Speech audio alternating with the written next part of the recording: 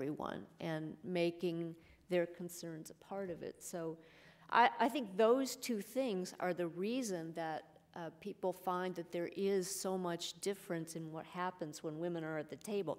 It isn't just the issues. You know, will there be medical testing of drugs involving women or only men between the ages of 40 and 50? Will we deal with jobs for women, or, you know, so, but it is also just the way we go about it. And that we come in later means that we very often don't have the big, I think it used to be called a Rolodex. It's on your computer now. But we don't have a big network like that, and we particularly don't have generally a big network of people like that who can write gigantic checks. So we win and we're successful despite that, and I think part of it's because the public understands, without analyzing it, just get on a gut level, why it is valuable to have 51% of the population represented in governance and voting when the decisions are made. Thank you, Deborah. I'm going to jump because we have representatives of women in politics who aren't elected, but just to finish this little discussion of the three panelists who are in elected office, Mariko Yamada, I'm going to turn to you as a freshman assembly member, just entering the game. And let's all remember that when politics as we know it today was invented, there were not a lot of women at the table, right? So are there rules of the game that you would like to change? And if so, what are they? Well, you know, I'm not sure that the rules of the game are necessarily gender specific. I think the Women's Caucus in the legislature right now is the largest caucus. It is a bipartisan group. But I think part of the rules of engagement that I would like to see change is additional focus upon policy and expertise in certain subject areas, as opposed to some of the other ways in which assignments are made or different legislation is carried. You know, as a freshman, I think that we can all say the last year was unlike any year that anyone has ever seen in California. So I'm not sure that my perspective is, you know, it's probably tempered by the fact that last year was very, very unusual. I'm sure Speaker Bass can attest to the differences in the 5 and 6 years that she has served. I'm certainly hoping that this year will be a little smoother, but we know that in the environment in which we're working, in which one party, quite frankly, not represented here this evening, but I will look forward to coming to the next panel to hear what my Republican counterparts might say. You know, when you have a group that has already drawn a line in the sand and are just saying no in a no new revenue environment, it's very difficult to have a conversation, whether you're a man or a woman. And I think it's that kind of intransigence and recalcitrance, unwillingness to cross the aisle and have an honest conversation about what it's really going to take to advance California's interests and a commitment to the kinds of systems in education and healthcare and employment that I think most people in California want. So as far as, you know, the rules of the game as related to us as women, I think that is our charge and our responsibility to make sure that we continue to try to, you know, to collaborate and try to communicate and make those changes. Certainly, I know Laura mentioned that she and I are both social workers, so our views of the world, and you can tell she's going to be very egalitarian about the panels even, you know, that she noted several times already that she wanted to make sure that these panels were balanced. And it's that kind of thinking, the balanced thinking and the common sense thinking that I think women and the brave men that are joining us this evening, one of whom is, I must say, I just wanted to call out the fact that my husband, Janley Wong, is here tonight. And let's applaud the brave men. But he's also a social worker, so see, I mean, you have to surround yourselves with people who are willing to, advance a certain value system. And I think that's the kind of change that I'd like to see in our institution. Thank you. Well said. Gale, there you are. Okay, so as one of the leading Democratic campaign consultants in the state, you have serious passion for politics and political issues, and I'm curious to know, why haven't you run for public office, and why did you choose this path as a woman in politics instead? Everybody hear me okay? I made a decision a long time ago after one attempt at running for Central Committee in San Francisco, and I think there were like 40 people on the ballot, and I came in maybe 38th or so. So I did actually get a slight taste of it before I started my business, but seriously, there aren't a lot of women who run political campaigns. I'm one of the few. I made a decision early along the way. I loved politics. I worked on campaigns. I worked in the legislature. And I thought that for me at least, I have an amazing respect for people who actually run, whether it's for school board or city council all the way up to the top offices. And I don't think I know most voters don't really understand what that is all about. You put your life in a very public setting. You are available to people. They ask you amazing questions. They expect you to be experts on any number of subjects all the time. And I thought either that was going to be the way I would go, or I would rather be behind the scenes letting someone else do that and be very comfortable in the role that I now play, which is choreographing behind the scenes a lot of what happens. I still get to do policy on occasion. I still get to push candidates and issues that I care deeply about. I'm terribly partisan in what I do.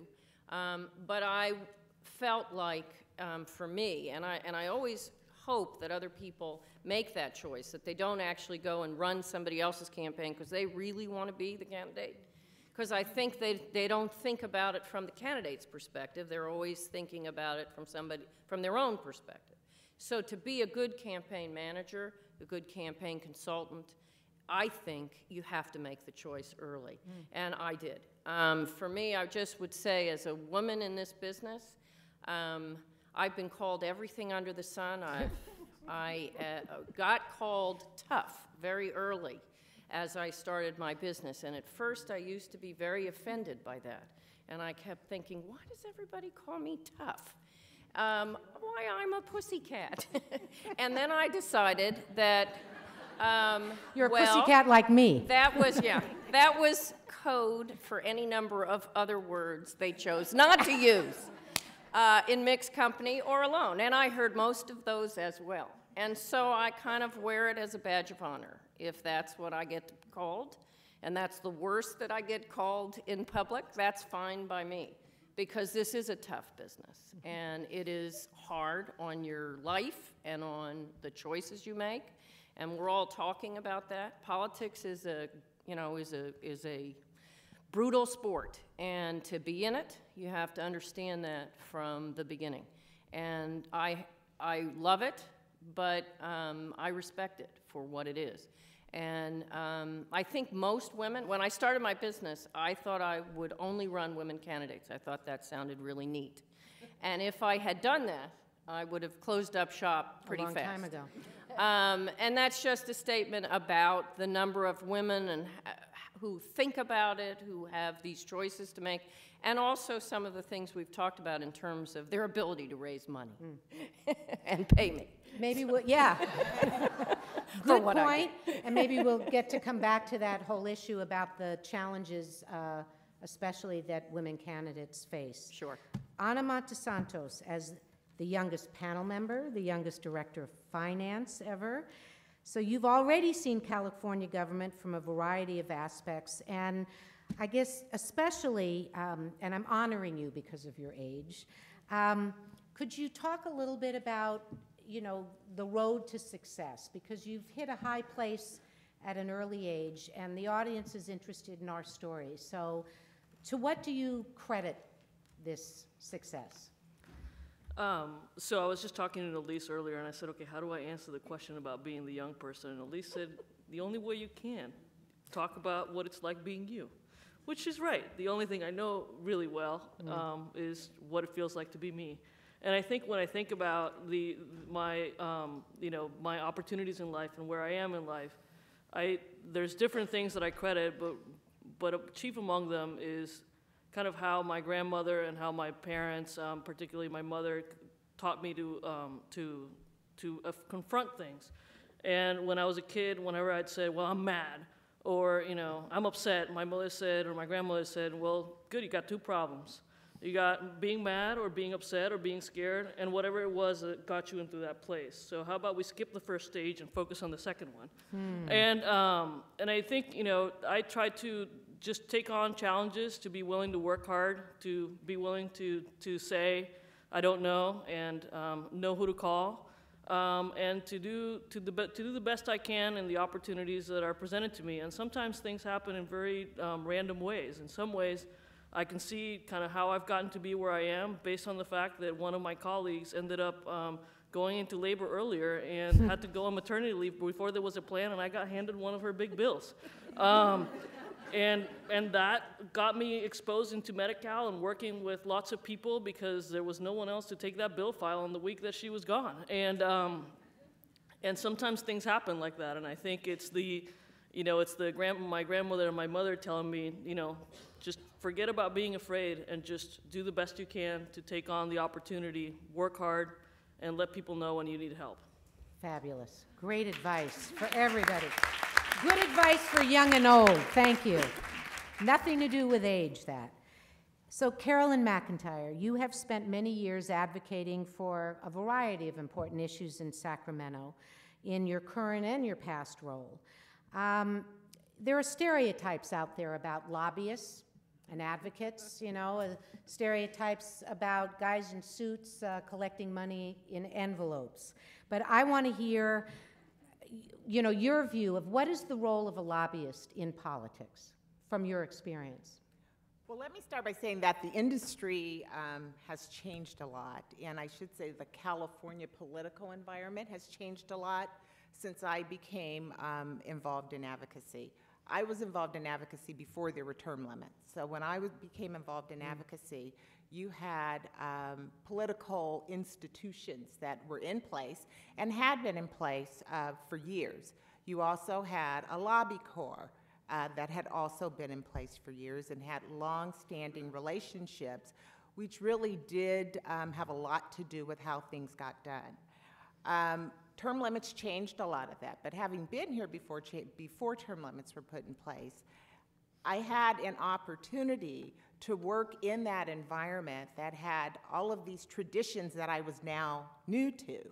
And what I found is that you had to come in and you had to work harder and you had to be better. There were not a lot of women involved in the lobby corps at that time because you didn't have the long-standing relationships that were there. You had to know what they were talking about with regards to the policy, what their position was, what your position was, and then figure out how to somehow get into their environment with that member to make your point. And so it was a very different environment than it is now. What is the same, however, is that women still have to work harder.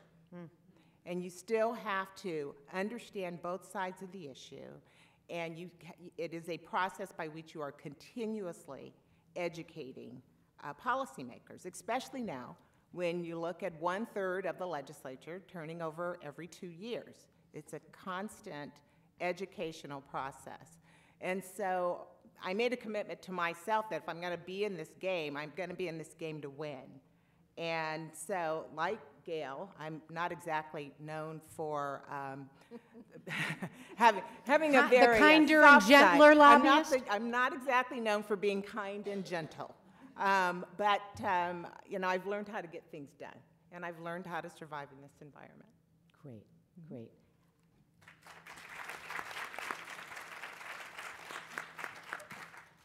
And Ginger Rutland. So our panelists today represent a variety of roles working in politics. You are an editor, a journalist. You focus a lot of your work on politics. How do you see your role in politics as a journalist / editor? And if you feel like it, throw in whether you think things have changed radically for women in politics during your career here. Yes, things have changed. When I started working at the Capitol, which is longer ago than I care to remember, or tell you, there was only, I was there when the first woman went into the Senate. Her name was Roseanne Buich. Wow. And lovely lady, a lovely lady. I really, really liked her. I remember they had to build a ladies' room for her because there was none. There was nothing there for women because there hadn't been no women in the Senate. There had been women in the Assembly, but most of the women came up by virtue of their husbands. Their husbands died, and they took that seat.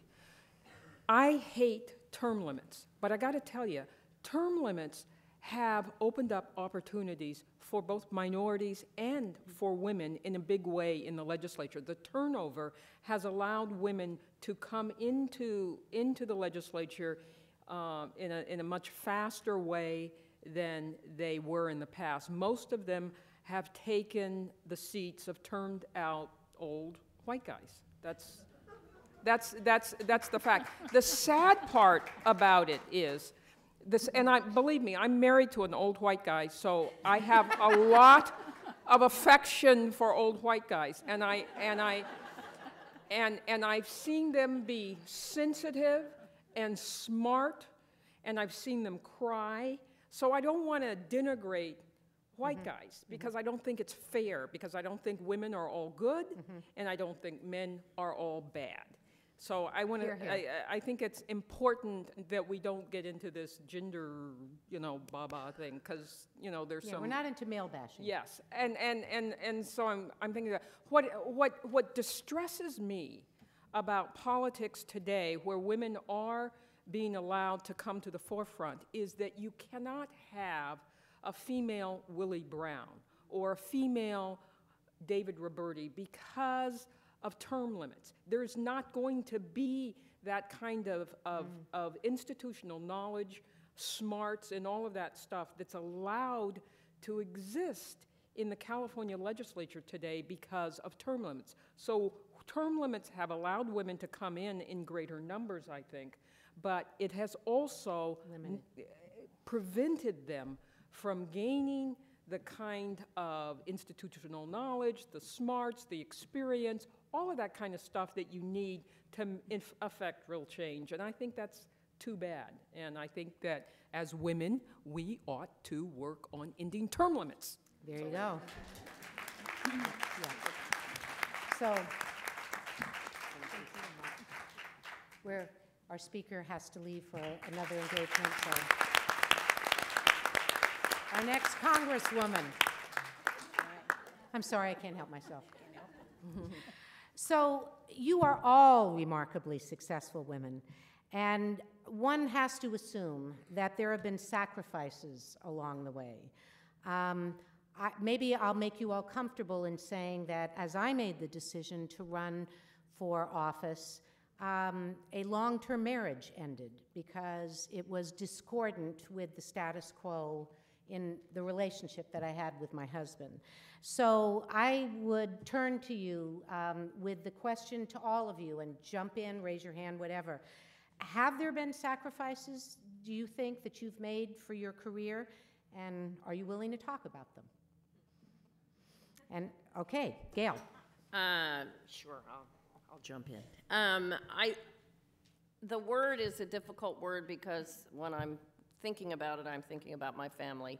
I was a single mother. I have an 18-year-old son who is in his last year in high school, and in order for me to take the path and open my business and do what I do, and politics is, 24 hours a day, I think you have to make a lot of sacrifices. I think you have to balance, this word we all try and use, a lot of things together.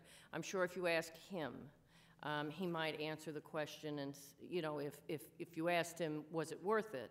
I don't know what he would say, but I certainly know that I sacrificed in my own mind the time I would have had with him that I didn't in order to have this success and do what I do. I also think, and it's a different question in a way, women of my age came up at a time when not everybody had the opportunity or even would have considered opening their own business, and that was really scary to me. So taking that leap, seeing if I could make it, do all that stuff was important to me as a person. I'd like to think it made me a good mother as well, but I don't know. Thank you. Anybody else?